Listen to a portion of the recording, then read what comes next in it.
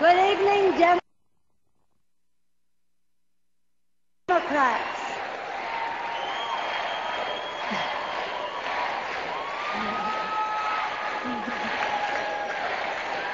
Hello, California. Hello, Maryland. Hello, America. Welcome to the convention that will nominate Barack Obama and Joe Biden to be the next president and vice president of the United States.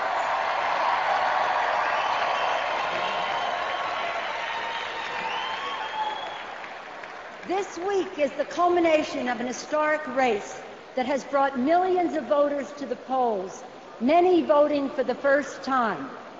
All Democrats salute Senator Hillary Clinton for her excellent campaign.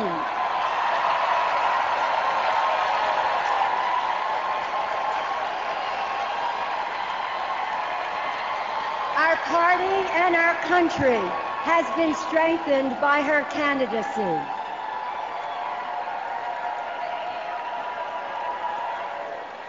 We meet today at a defining moment in our history. America stands at a crossroads with an historic choice between two paths for our country. One is a path of renewing opportunity and promoting innovation here at home and of greater security and respect throughout the world. It is that path that renews our democracy by bringing us together as one nation under God. But there is another path. It leads to the same broken promises and failed policies that have diminished the American dream and weakened the security of our nation. We call this convention to order tonight to put America on the path begun by our founders, a path that renews America's promise for a new century. We call this convention to order to nominate a new leader for our time, Barack Obama, as the next president of the United States.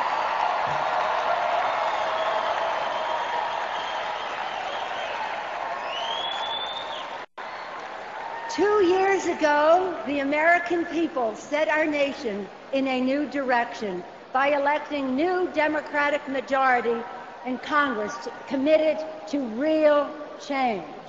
I'm very proud of the Democrats in Congress. Working with Majority Leader Harry Reid in the Senate, here are some of our accomplishments. After years of inaction by Republicans, in our very first act, we passed the 9/11 Commission recommendations to protect the American people. That was just the beginning. We helped rebuild the Gulf Coast for the survivors of Hurricane Katrina and Rita. We put recovery rebates into the hands of more than 130 million families.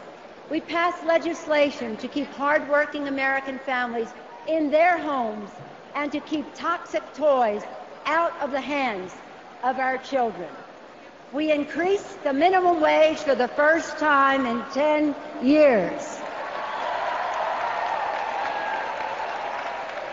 We improved fuel efficiency for the first time in 32 years.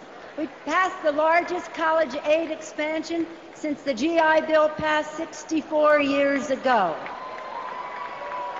And we passed the largest veterans' health care increase in funding in the 77-year history of the Veterans Administration.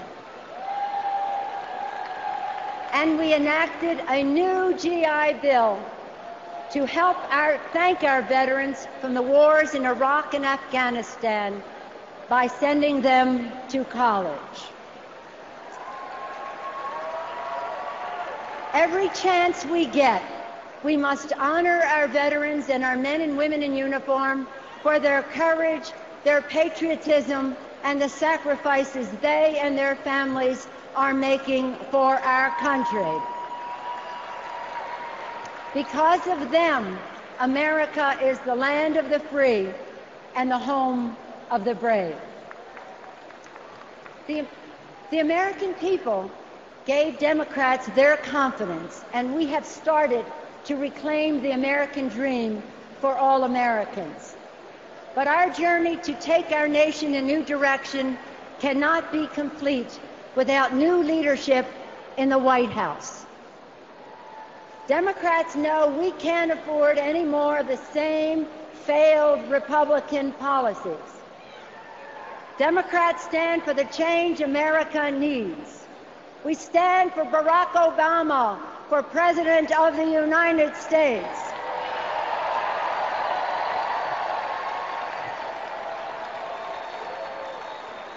Republicans say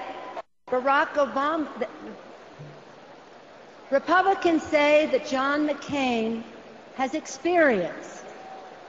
We say John McCain has the experience of being wrong. On the failed Bush policies that have weakened our economy and taken us from the Clinton surpluses to reckless Bush deficits, and on raising the minimum wage for millions of American workers, Barack Obama is right and John McCain is wrong. On health care for 10 million American children and on protecting Medicare, a bill so critical that Senator Ted Kennedy left his own medical treatment to cast the deciding vote. Barack Obama is right and John McCain is wrong. On a future of American independence, investments in renewable and clean energy, and millions of good-paying clean jobs here in America, Barack Obama is right and John McCain is wrong. And on the most important foreign policy decision of our time, the war in Iraq, a catastrophic mistake that has caused thousands of lives and over $1 trillion, as well as weakened our standing in the world and weakened our capability to protect the American people. Barack Obama is right and John McCain is wrong. Very, very wrong. America needs a president who knows that health care is a right